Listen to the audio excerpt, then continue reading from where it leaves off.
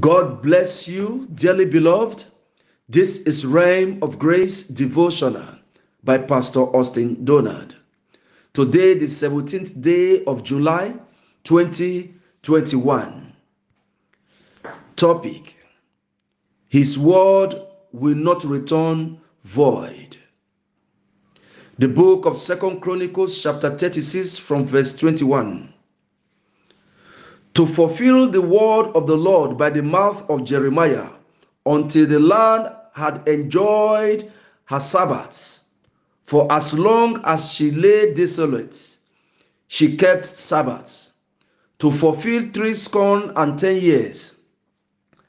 Now, in the first year of Cyrus, king of Persia, that the word of the Lord, spoken by the mouth of Jeremiah, might be accomplished, the Lord stirred up the spirit of Cyrus, king of Persia, that he made a proclamation throughout all his kingdom, and put it also in writing, saying, Thus saith Cyrus, king of Persia, all the kingdom of the earth hath the Lord God of heaven given me, and he hath charged me to build him an house in Jerusalem, which is in Judah.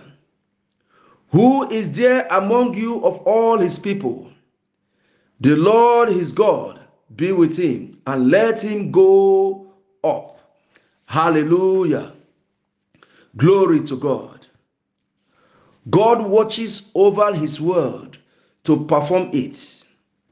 His word will never return to him without performing the purpose for which he sent it. God never lacks a man. He is never stranded. So, count it a privilege when you are the one he is using. Consider how he used King Cyrus to rebuild his house in Jerusalem at his set time. This shows that God will rather use anybody, even outside Israel, his chosen one, to perform his word. If the chosen one fails, he can use an unbeliever to humble the believer who refuses to take his right stand.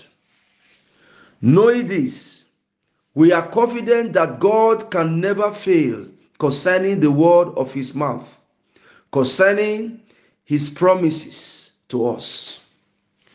We are also careful not to allow another take our place in the service of the Lord, so we don't lose the blessing that follows the vessel he uses.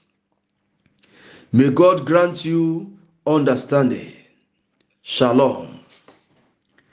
Let us pray. Thank you, Heavenly Father, for your word that are yea and amen. I am confident of your ability to fulfill your every word concerning me.